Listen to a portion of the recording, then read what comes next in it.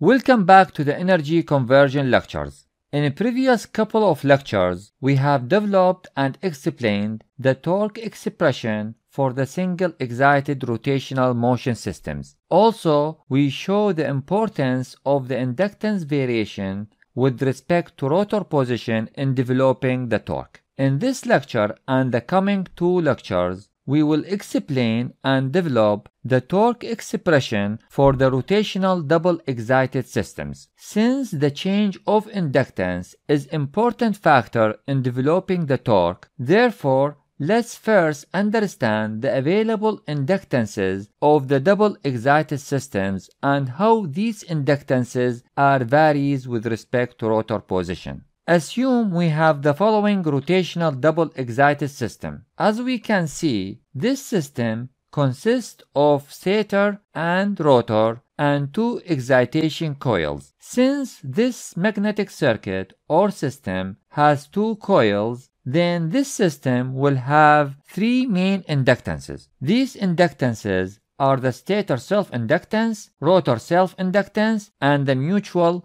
inductance between the stator and rotor coils. Please review the self and mutual inductance lecture as it has more details about these inductances. Basically, we need to recall the following two equations of the magnetic field linkages of the two coils magnetic system, where psi s is the total stator magnetic field linkage of the stator coil and it is equal to psi ss plus minus psi sr. Psi ss is the magnetic field linkage produced by the stator current and links the stator coil. Psi sr is the magnetic field linkage produced by the rotor current and links the stator coil. Psi r is the total rotor magnetic field linkage of the rotor coil and it is equal to psi rr plus minus psi rs. Psi rr is the magnetic field linkage produced by the rotor current and links the rotor coil. Psi rs is the magnetic field linkage produced by the stator current and links the rotor coil. Note that the positive sign means that the rotor and stator magnetic fields are in the same direction. The negative sign means that the rotor and stator magnetic fields are in opposite direction. These two equations can be represented by the inductances of the magnetic circuit as shown. LSS represents the stator self-inductance. LSR and LRS represent the mutual inductance between the stator and rotor. LRR represents the rotor self-inductance. Let's first explain the stator self-inductance LSS of this double excited system. The stator self-inductance LSS represents the inductance of the magnetic field produced by the stator excitation current IS only and links the stator coil. The rotor current IR is 0 during the calculation of the stator self-inductance. So we can remove the rotor coil for now because it is not contributing to the stator self-inductance. The stator self-inductance can be calculated as follows. LSS equal to psi s over IS at IR equal to 0. The stator self-inductance of this system changes with respect to rotor position because the air gap seen by the stator magnetic field changes with respect to rotor position. That means when the rotor is at vertical position, the air gap seen by the stator magnetic field is small. Therefore, the reluctance is small and the inductance is large. When the rotor at horizontal position, the air gap seen by the stator magnetic field is large. Therefore, the reluctance is large and the inductance is small. Previously, we have proved that the stator self-inductance changes 2 times with respect to rotor position and can be represented as shown. Now, since the stator self-inductance changes and it is not constant, then we expect a torque component produced because of the change of the stator self-inductance. The torque component, which is developed as a contribution of the change of stator self-inductance, can be called reluctance torque. Now let's move on to rotor self-inductance Lrr. The rotor self-inductance represents the inductance of the magnetic field produced by the rotor excitation current IR only and links the rotor coil. The stator current IS is 0 during the calculation of the rotor self-inductance. So we can remove the stator coil because it is not contributing to the rotor self-inductance as shown. The rotor self-inductance can be calculated as follows. Lrr equal psi r over IR at Is equal to 0. Based on the geometry of this magnetic circuit, the rotor self-inductance changes with respect to rotor position because the air gap seen by the rotor magnetic field is changing with respect to rotor position. That means when the rotor is in vertical position, the air gap seen by the rotor magnetic field is small, reluctance is small, and therefore inductance is large. When the rotor is at horizontal position, the air gap seen by the rotor magnetic field is large, the reluctance is large, and therefore inductance is small. Note that the rotor magnetic field is rotating with rotor position. Now, if we measure and plot the rotor self-inductance, we can find that the rotor self-inductance is changing 2 times with respect to rotor position and can be represented as shown. As you can see, the rotor self-inductance changes and it is not constant. Therefore, we expect a torque component produced as a result of the change of rotor self-inductance. Again, the torque component that is developed as a contribution of the change of rotor self-inductance can be called reluctance torque. Now let's move on to the mutual inductance. The mutual inductance exists because of the interaction between magnetic fields of the stator and rotor excitation currents. In other words, if both coils have currents, then definitely we will have magnetic field interaction between the 2 coils. The mutual inductance value depends on how much magnetic field that is generated by one coil and going to link the second coil. The mutual inductance can be calculated mathematically using any of the following equations. LSR equal to psi s over IR at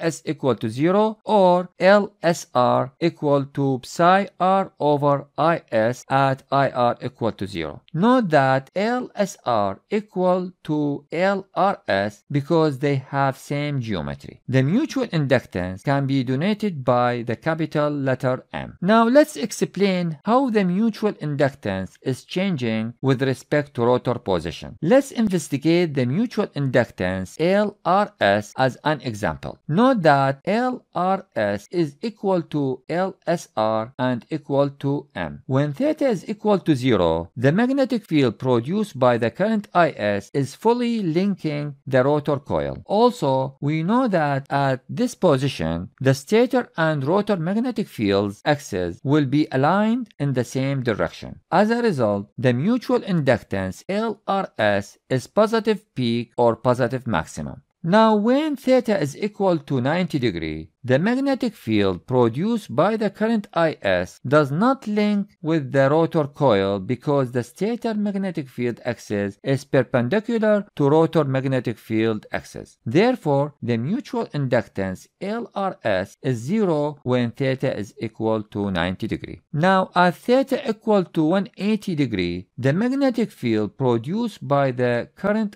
Is is fully linking the rotor coil. However, at this position, the stator and rotor magnetic fields axes are aligned but in opposite direction. Therefore, the mutual inductance Lrs will have a negative peak or negative maximum. In general, this behavior of mutual inductance can be represented mathematically as follows: m of theta equal m hat cosine theta. This inductance can be represented graphically as shown. So the mutual inductance can be negative value as well as positive value depending on the rotor position. As we can see, the mutual inductance changes and it is not constant. Therefore, we expect a torque component produced as a result of the change of mutual inductance. From all above, we can conclude that the stator self-inductance and rotor self-inductance and the mutual inductance are all changing with rotor position for this rotating system as shown. Therefore, the torque expression of this double excited system will have three terms. The first term, T1, is related to the change of stator self-inductance. The second term, T2, is related to the change of rotor self-inductance. And the third term, T3, is related to the change of mutual inductance. The torque expression of this double excited system will be derived mathematically in the upcoming lecture. It should be noted here that this double excited system has special structure or geometry that makes the stator self-inductance and rotor self-inductance and mutual inductance changing with respect to rotor position. This is not general rule for all double or multiple excited machines to have all these inductances changes with respect to rotor position. Most of the important machines in practice have one or two of these inductances changing with respect to rotor position. So the physical structure or the geometry of the machine determine the inductances that change with rotor position and therefore the type of torque components produced by the machine. Let's take an example. This cross-section figure represents a cross-section of this basic induction machine structure where the stator and rotor have cylindrical structure. The stator and rotor have excitation coils as shown. Let's remove the rotor coil to investigate the stator self-inductance as shown. It is very clear that the air gap length seen by the stator magnetic field path does not change with respect to rotor position because the air gap is uniform. Since the air gap does not change with respect to rotor position, the stator self-inductance LSS of theta will be constant. Therefore, the rate change of the stator self-inductance is zero value. So this machine does not develop torque component due to the stator self-inductance. Now let's remove the stator coil to investigate the rotor self-inductance as shown. It is very clear that the air gap length seen by the magnetic field generated by the rotor excitation does not change with respect to rotor position. Basically, even though the rotor magnetic field is rotating with the rotor magnetic field path will see same air gap length at any rotor position. Since the air gap does not change with respect to rotor position, the rotor self-inductance Lrr of theta will be constant. Therefore, the rate change of the rotor self-inductance will be zero value. So this machine does not develop torque due to rotor self-inductance because the rotor self-inductance is constant. Now let's keep both the stator and rotor coils to investigate the mutual inductance between the stator and rotor coils. The mutual inductance value depends on how much magnetic field that is generated by one coil and going to link the second coil. If the rotor position is at theta equal to 0, the stator magnetic field is fully linking the rotor coil. Now, since the stator and rotor magnetic fields are in the same direction, the mutual inductance is positive peak value. Now, if we move the rotor position at theta